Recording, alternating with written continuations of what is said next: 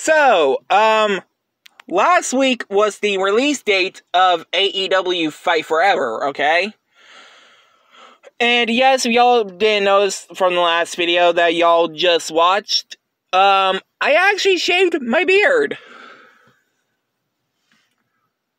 Because I kind of feel like shaving a little bit. But anywho,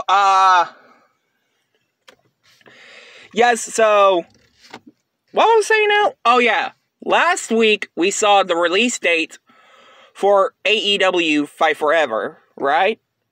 Guess what?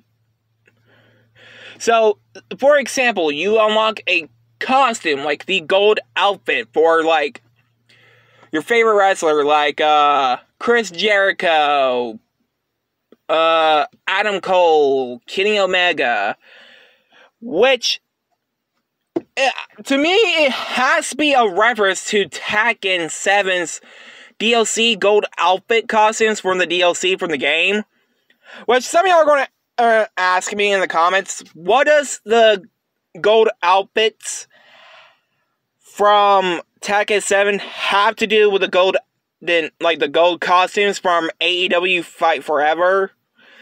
It's basically like a reference or an Easter egg to that.